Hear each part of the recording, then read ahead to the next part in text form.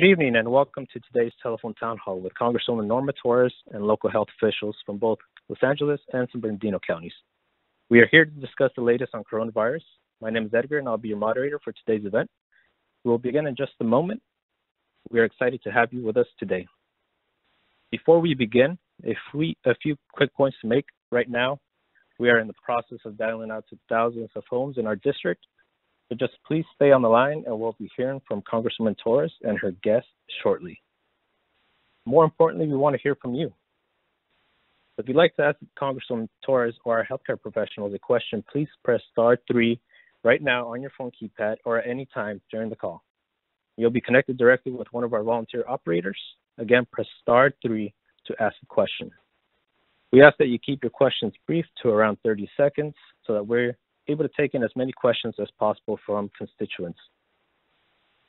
Good evening. If you have just joined us, welcome to today's telephone town hall with Congresswoman Torres and local healthcare professionals from both LA County and San Bernardino counties. We'll be discussing the latest on coronavirus and what local and federal partners are doing to keep you and your families safe. We'll begin in just a moment. Right now, we're in the process of dialing out to thousands of people in our district, so please stay on the line, and we will hear from Congresswoman Torres and her guests shortly.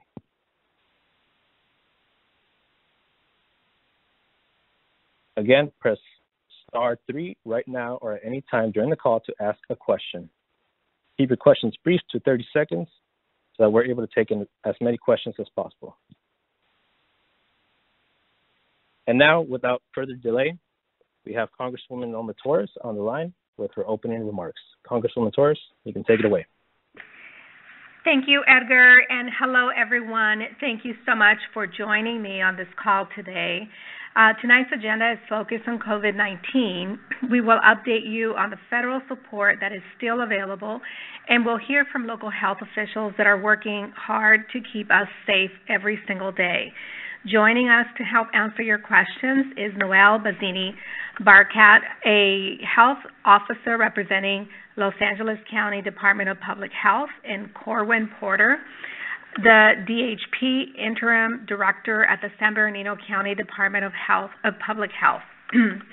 Yesterday, unfortunately, due to a recent spike in COVID-19 cases, Governor Newsom ordered bars closed in 7 counties, including both San Bernardino and Los Angeles County. This announcement is a grim reminder that we are not out of the woods yet. Please continue to do the things that we know are helping to keep us safe by practicing social distancing. Wear a mask anytime that you are not able to social distance, 6 feet apart from someone who does not live in your household. Wash your hands often or use a hand sanitizer, and avoid crowded places whenever possible. We will get through this together, but again, for now, we have to keep our distance. Before I hand it off to our guests, I will give you a short update on what we are doing in Washington to help our communities through this time.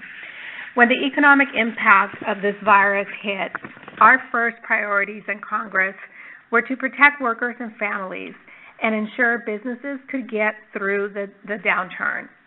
We provided more than $2.2 trillion in aid at the end of March. That's the most emergency relief ever passed by Congress and signed by a president. We created economic impact payments to make sure families have cash flow. Even if the economy is on hold, that's up to $1,200 for our workers and additional $500 per child. We expanded unemployment benefits to 39 weeks. And for the first time ever, we made independent contractors, gig workers, and self-employed individuals eligible for unemployment benefits under the Pandemic Unemployment Assistance Program. This was a huge priority for me because so many logistics industry workers in the Inland Empire are independent contractors. To access unemployment benefits, you can go to the California's Unemployment Department website to find out more information on pandemic unemployment assistance or file a claim to receive unemployment benefits. And while on unemployment, those same workers now receive an additional $600 per week until July 31st. An independent contractor have independent contractors also have this safety net, not just traditional workers.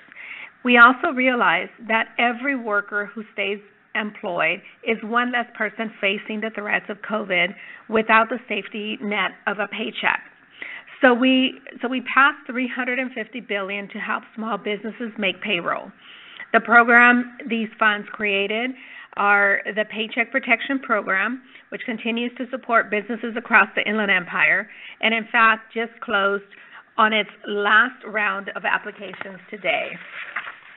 We also included an emergency economic injury grant program to deliver quick infusions of cash for businesses and organizations. And we added a small business debt relief program to help those struggling with their pre-existing SBA loans. We provided funding for small business counseling as well. And since then, we passed an additional $360 billion for small business support emergency for medical personnel and increased testing. As important as all of this support is, I wish I could say that we've delivered more. But unfortunately, politics hasn't stopped with COVID-19. And not everyone in Washington agrees that we should continue to provide this financial assistance to our families. We passed a support package out of the House just a few weeks ago, and right now it's collecting dust on the Senate Majority Leader's desk. It has another $10 billion in small business support. It has another round of economic impact payments up to an additional $1,200 for each worker and child. And it has funding to support medical workers and increase testing capacity. We passed this bill, the HEROES Act, out of the House on May 15th. So far, Senate Republicans refuse to consider it, and the President has said that he will not sign it if it was delivered to his desk. Roadblocks like these are anything but helpful in the midst of a crisis, but I'm not going to let this stop me from supporting you. That's why we're here on this webinar right now. To date, I have announced more than $156 million in COVID support for the Inland Empire, and I'm not about to stop. Those funds are helping our neighbors buy food, pay rent, and they're helping our small businesses make payroll. So I'll close this DC update with something that I said earlier.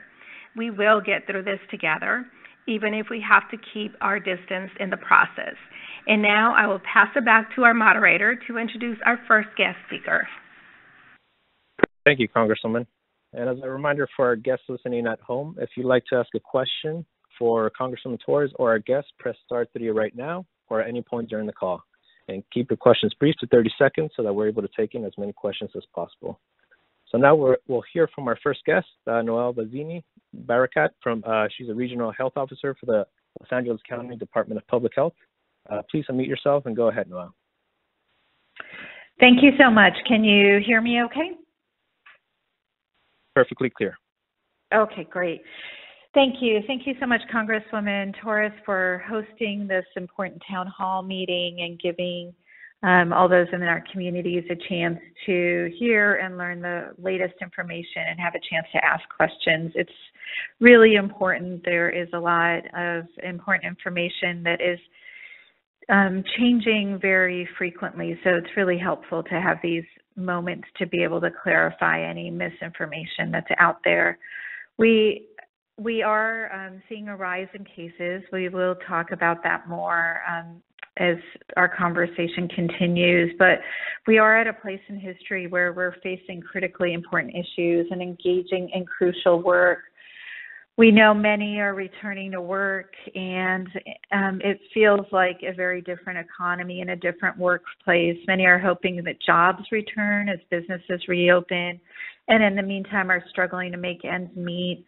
The reopening is challenging as we are still in the midst of the pandemic and finding that it is very easy to transmit, and it continues to cause serious illness and health deaths. Every social interaction outside the household comes with a risk to both the people who interact and, if anyone gets infected, to the people they live, work, and play with in the future. We're actually aware of the potential impact on people who are most vulnerable because of their age and medical conditions. We do strongly ask that everyone wear cloth-based coverings when they're out and around with other people and practice social distancing, staying at least 6 feet apart.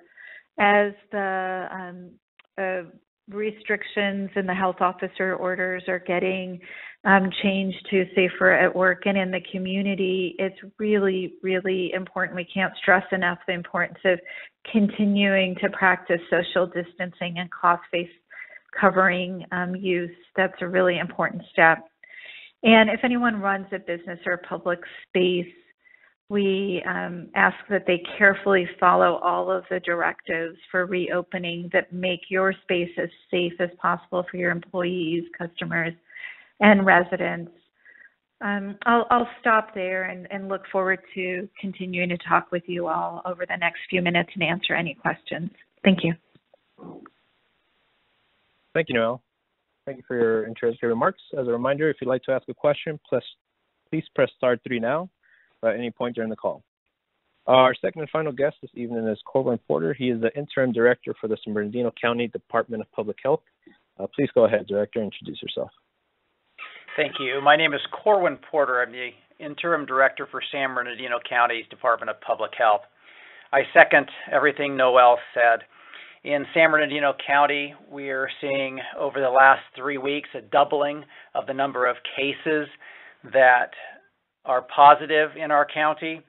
We are seeing hospitalization rates increase dramatically, ICU capacity being diminished. As a result of that, we've been put on the state's monitoring list, and we are running about a 10% positivity. That's the number of tests run over the total population tested. The state's metric is 8%, and our county's running at 10%, well above what the state is asking. We've also, as I mentioned, been out of compliance with our hospitalization rate and our ICU capacity in the past week. So everything that Noelle just told you is very, very important to follow. The impacts of this virus are very, very significant and can't be taken very lightly. We're seeing a lot of community transmission within San Bernardino County. That means when you're out and about, if people aren't following the proper precautions, the virus can easily spread. We're seeing cases in the workplace. We're seeing cases at home. We're seeing cases from travel.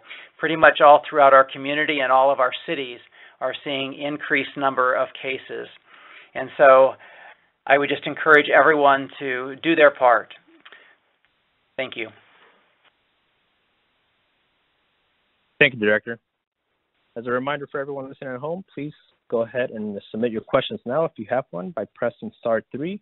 We are receiving all your calls right now, so please continue to submit your questions. So we're going to go ahead and start the Q&A portion of this call. These are our guests for tonight's call, so we have been taking questions from constituents all week. So we're going to kick off this Q&A portion with a question pre-submitted by Roxana from Fontana. Question is, what unemployment benefits are available to me? And Congressman Torres, I'll let you take this question.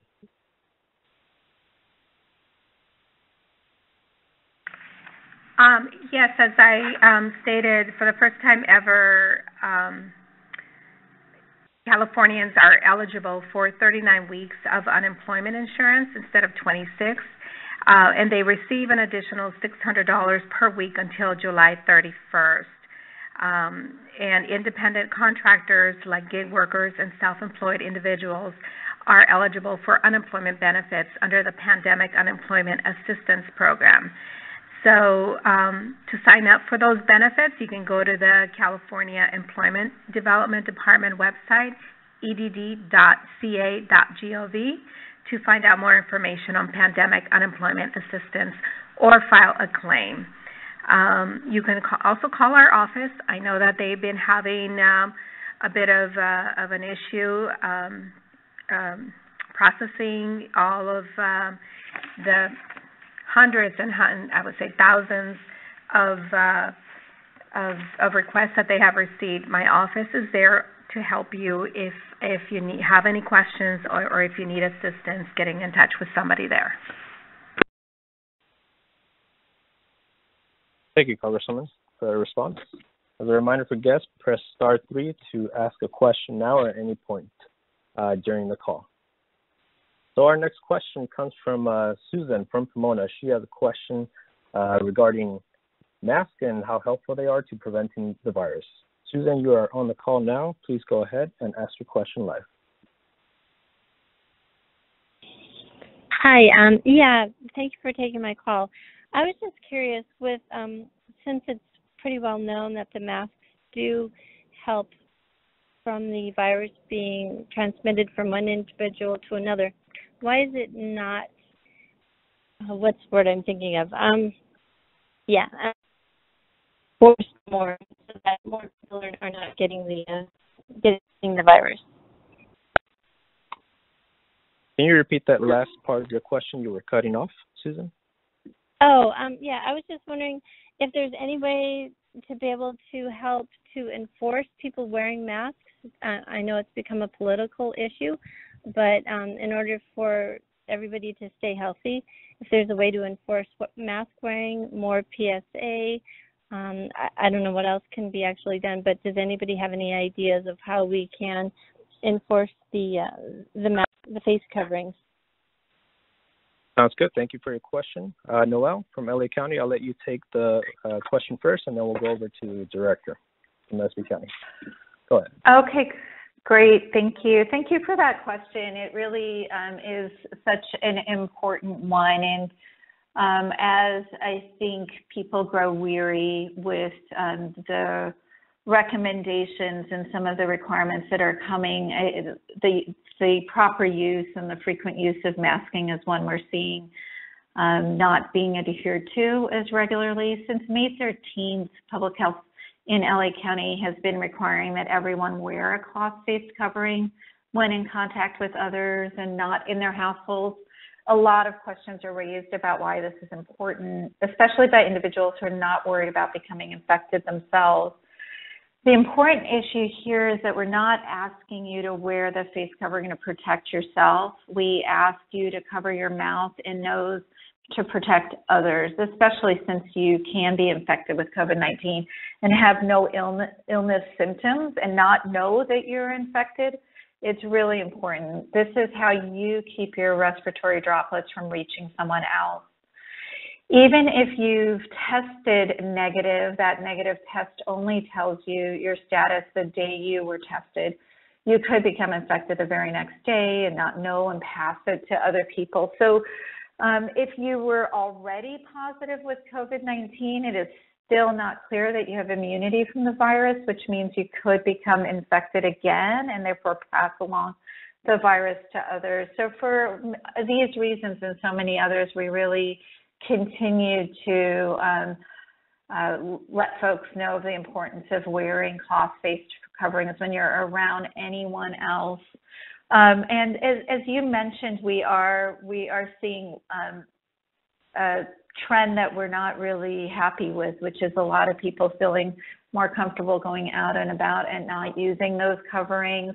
We're seeing it especially in recent days among the younger populations, and are trying to do, in LA County, we are pushing out some social media messaging on this and trying to get the word out from more of an influencer end and peer end, and hoping that will help create a change. And really hoping that the message is this is about the way we can care for our community and care for those people around us by protecting them, and the possibility that we could have the virus and not know it. It's really important that we all continue to adhere to wearing the cloth face coverings. Thanks, Noelle.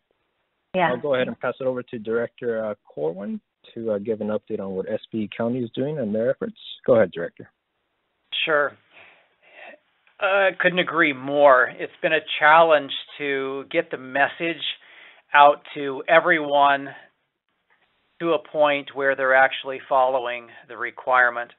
we've also seen in our county our largest growing demographic that is COVID positive is our 20 to 34 years old age group.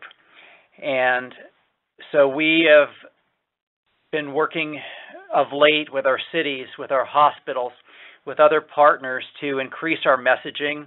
The county is right in the process now of doing a campaign and really trying to get that message out in different ways, because as was stated, folks for some reason don't feel like this applies to them.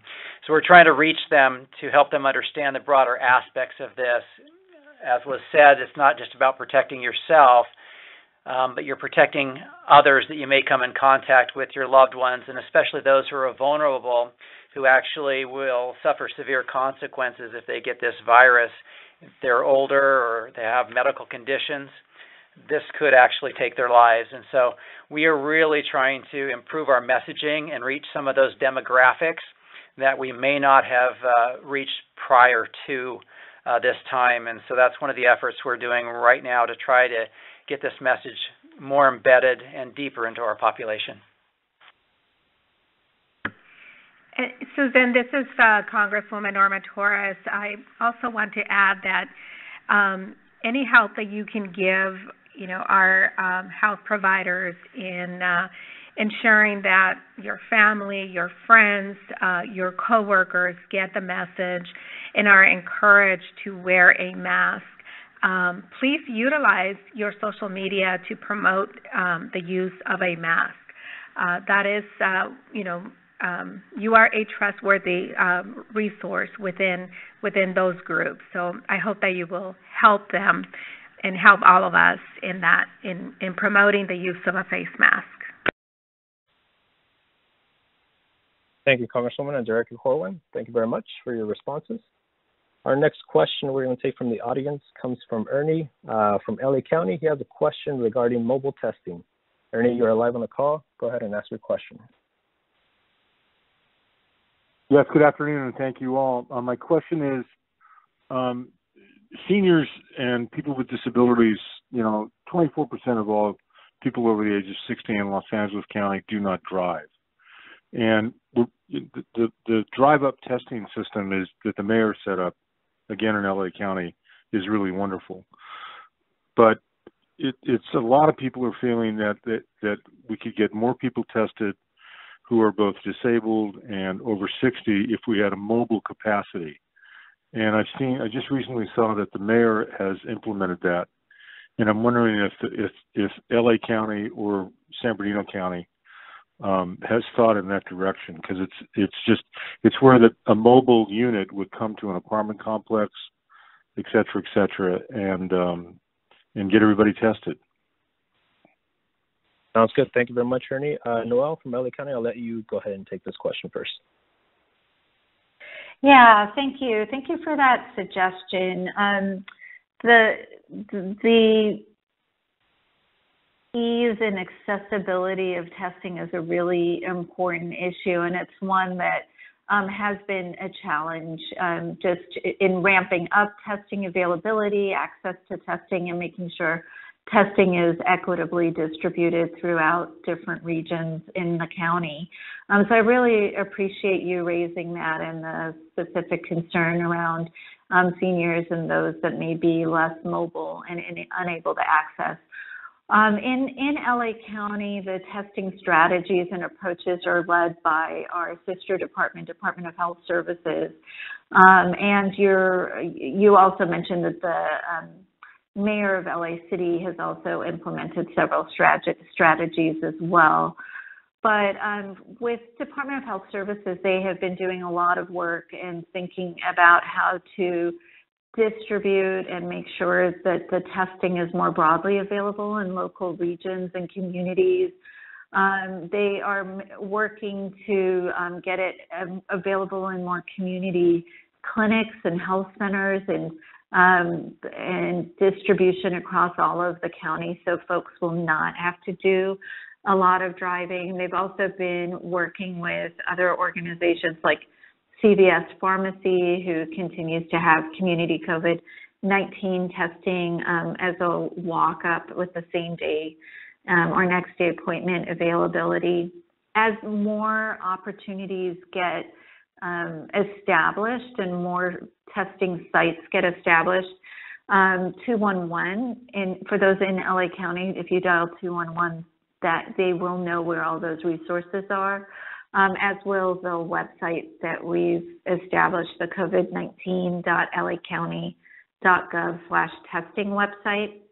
I am specific to your question about a mobile unit that's going around. I am not sure about that and how they're planning on implementing mobile units in different apartments. I know we are working closely in situations where there are outbreaks to send mobile teams to outbreak sites, but in general, for the general public, I'm not sure that's part of the plan, but I will definitely raise that to them and so that they can consider it and explore the possibility. Thank you for that.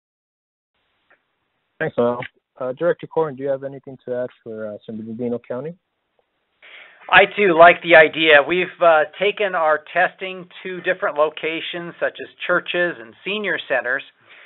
We've thrown the idea around about a mobile unit, so I appreciate the suggestion. That gives me just a little more reason to bring this up to our testing task force again to see what additional avenues we can take to bring testing to those populations that are not mobile.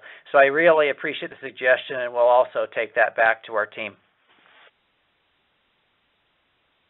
Great. Thank you both for your responses. Our next question comes from Jeremy. He's from Fontana. He has another question for the Congresswoman. Will there be another stimulus check, and if so, when and how much? Congresswoman, Jeremy, first, you are on the line. Go ahead and answer your question.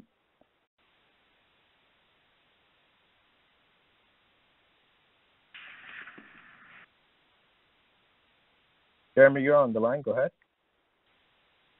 Looks like we dropped the call, Congresswoman. Would you like to take that question? Will there be another stimulus check? And if so, how much and when? What's the question? Absolutely. So Congress passed the HEROES Act.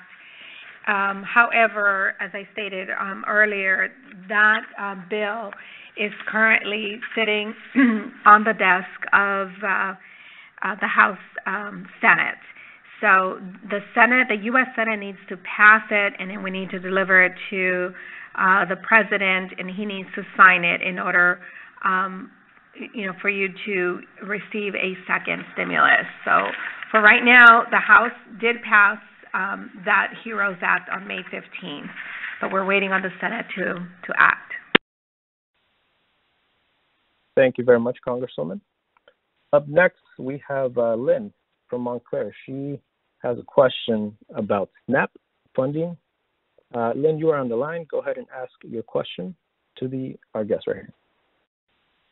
Hi, Representative Torres. I was just very concerned that the supplemental food programs are inadequate for the needs of the community, because we see extensive lines at food banks and other resources. So I was wondering if there was any way to expedite funding for food security.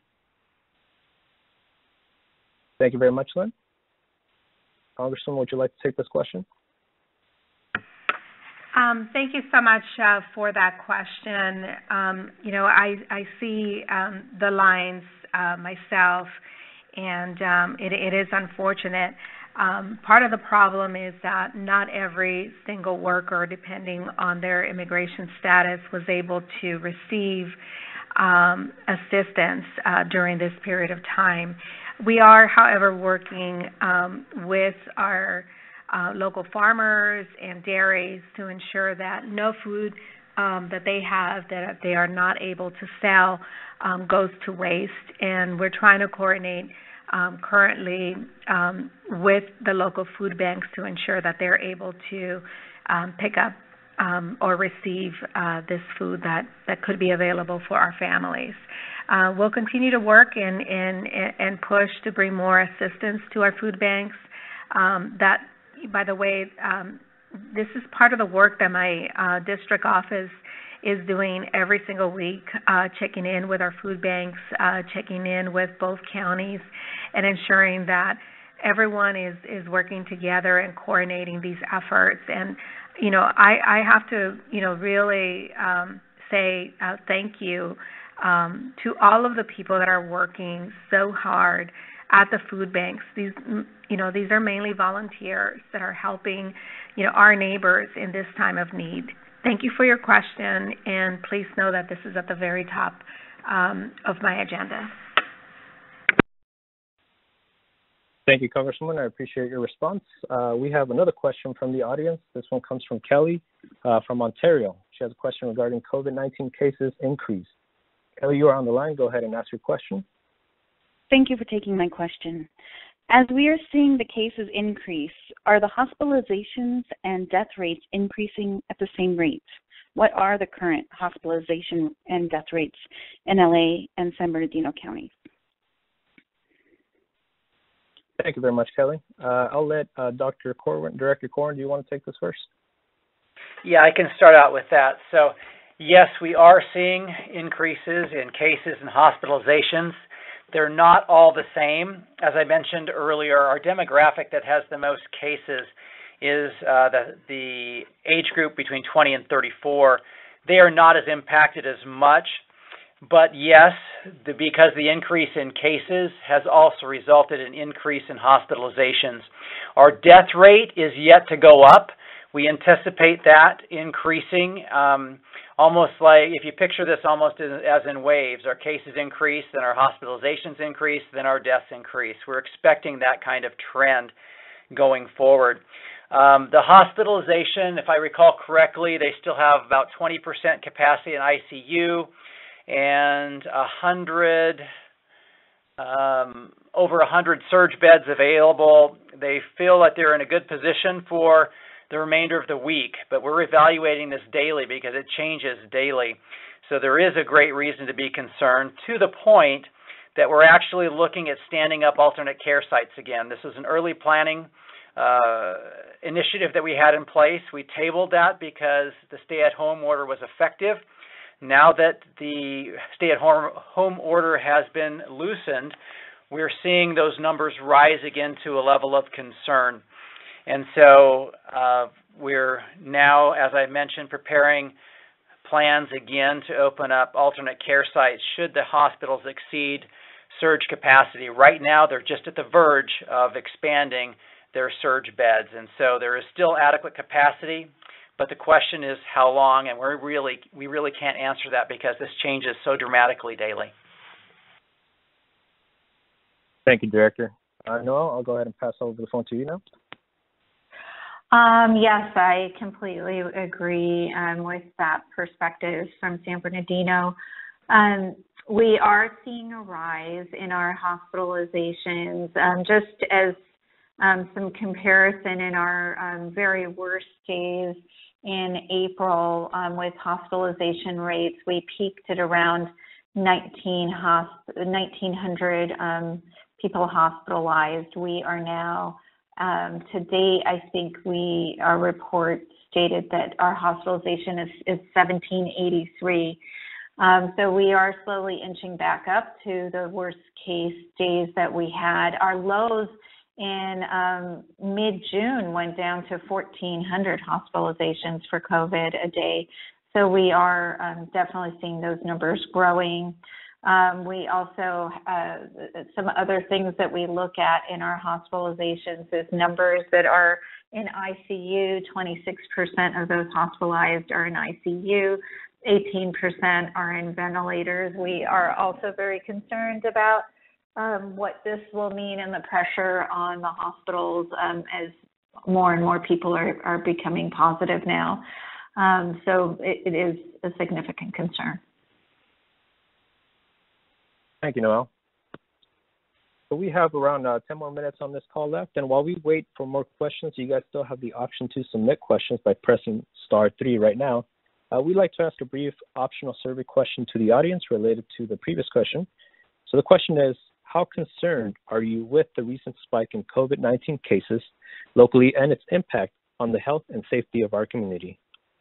You can go ahead and press 1 for very concerned, press 2 for somewhat concerned, and press 3 for not concerned.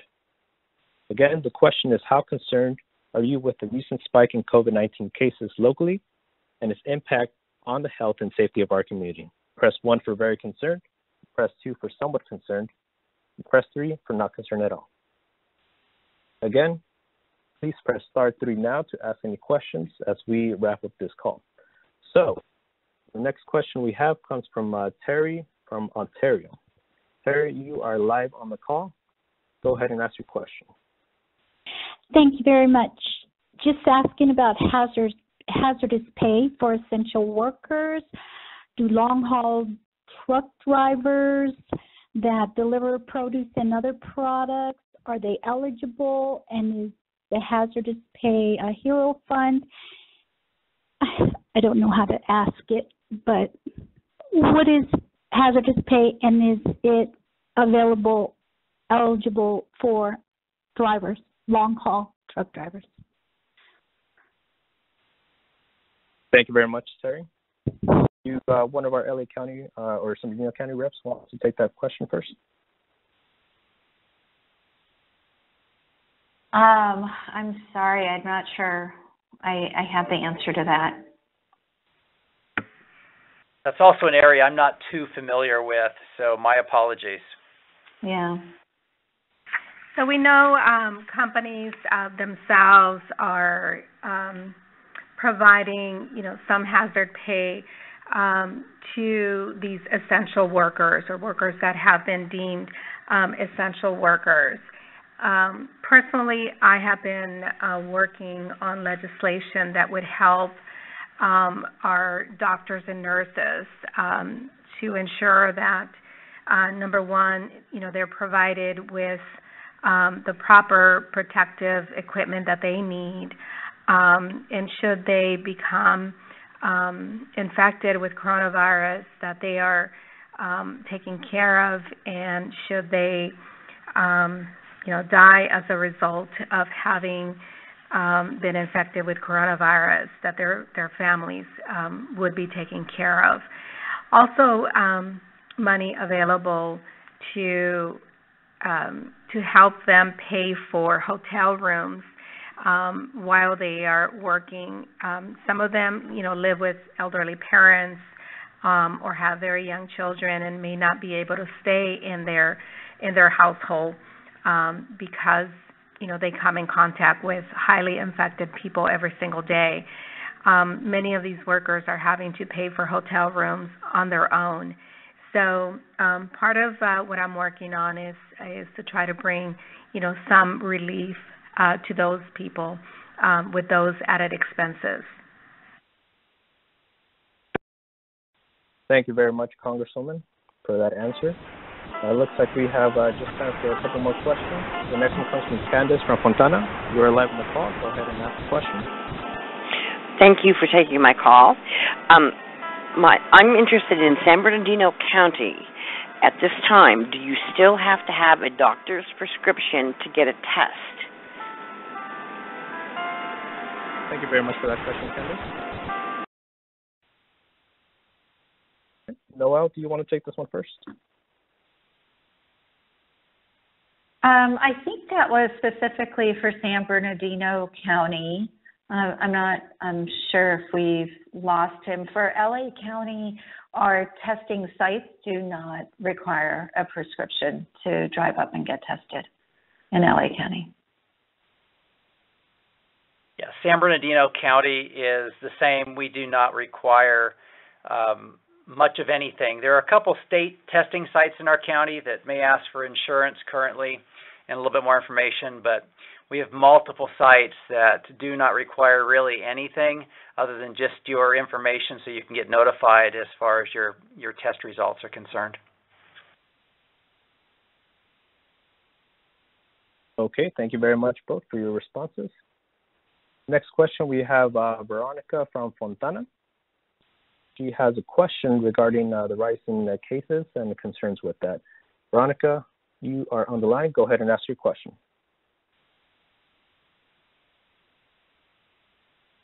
Hello.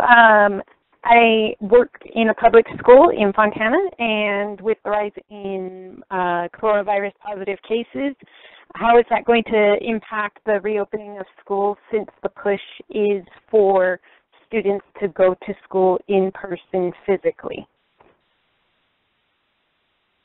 Thank you, Veronica. Director Corwin, I will let you take this one first, and then we'll go over to Noel. Sure.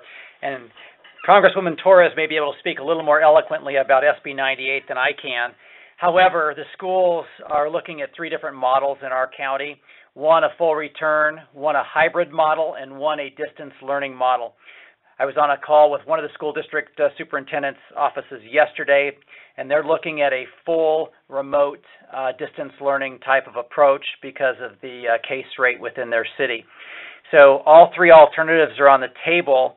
And I believe SB 98 clarified that funding will still be in place should the schools do distance learning. So each school district will make their own decisions. We're consulting with each one of them, giving them our recommendations, helping them when they have questions on data and case rates for COVID-19 in their districts, and working with them and having multiple calls right now with the schools. So it's definitely something that's a very important topic for us and everyone else in our community. So that's a very active front that we're playing a role in. Thank you, Director Corwin. Next, Noel, do you want to take cover that question?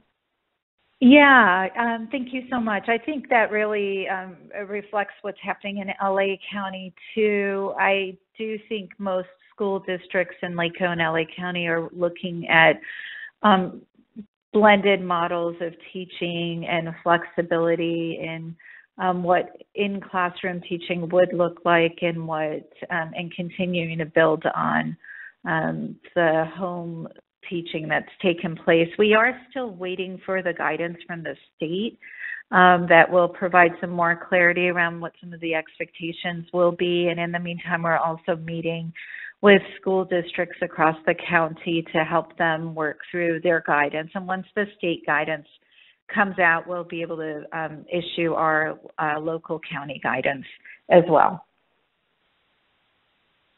Thank you, Noel. It looks like we have time for just one more question. We have Marty from Pomona has a question regarding how to obtain services. Marty, you are live on the call. Go ahead and ask your question.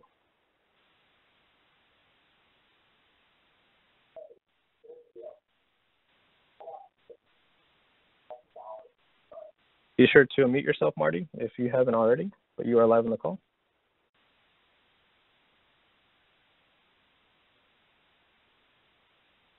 Okay, so his question was, who do I contact to obtain the services the Congresswoman mentioned? Since this is the last question, we'll just go by each guest. Noel, do you want to take the first response, where constituents can get resources for LA County, and then we'll go over to Director Corwin. Yes, thank you. So if you do live in LA County, you can dial 211 on your phone. They do have operators in various primary languages, and they are open 24/7. And those operators are all trained and equipped to support with providing resources for how you can access support for the various services and funding opportunities that were shared by Congresswoman Torres. You can also go to publichealth.lacounty.gov, our main website, and there on our COVID site we have information around how to access resources. But the easiest way would be to dial 211, and they will help you. Perfect. Thank you, Noel. Director Corwin? Sure. 211 is an option in our county too, depending on the type of resources that you're looking for. We also have a coronavirus website, depending on what your topic of interest is. There are some different phone numbers that can be called, but there's a lot of information on our website around coronavirus and what is available for testing, for various topics, even contact tracing if that's something you're interested in. We have just have a lot of information. But for resources, that's a great place to start. And we've got a lot of folks that are in the pipeline to help out. Thanks, Director. And thank you both. Thank you very much. And to wrap things up, I'll turn it over to Congresswoman Torres for some closing remarks. Go ahead, Congresswoman. Thank you so much, everyone, for joining me on this informative call tonight. And a special thanks to Noelle and Corwin for their time and their insights today. If you still have a question after this webinar, I want you to know that my office, my staff and I are here to help you. Visit our website at torres.house.gov to see the various resource guides available right from the homepage. You can also find information about the topics we discussed today, as well as other useful information for staying safe during this outbreak. There's information about testing sites, mental health support, information about local utilities, assistance you may need, specific guidance for renters, veterans, small businesses, and much, much more. We have information there in a variety of languages also available to help you. While you're there, sign up for our daily e-newsletter on COVID-19. We send that newsletter with the latest information to all of our subscribers every single weekday. And don't forget that while my physical office is not open, my staff and I are working very hard every single day to help support you. Call us at our office at 909-481-6474 or visit my website at torres.house.gov. Thank you again, and I hope that all of you stay healthy and safe. Thank you very much, Congresswoman, and thank you to everyone for joining this call. Fortunately, we cannot get to every question, but if you have any additional questions, please stay on the line, and you'll be able to leave a voicemail at the end of the event. We also encourage you to stay in touch with our office, as the Congresswoman stated. You can do so directly through our website at torres.house.gov/coronavirus to get the latest, and on Facebook, Twitter, and Instagram. You can also contact our office at 909-481-6474. Thank you once again to everyone for your time, and have a great night.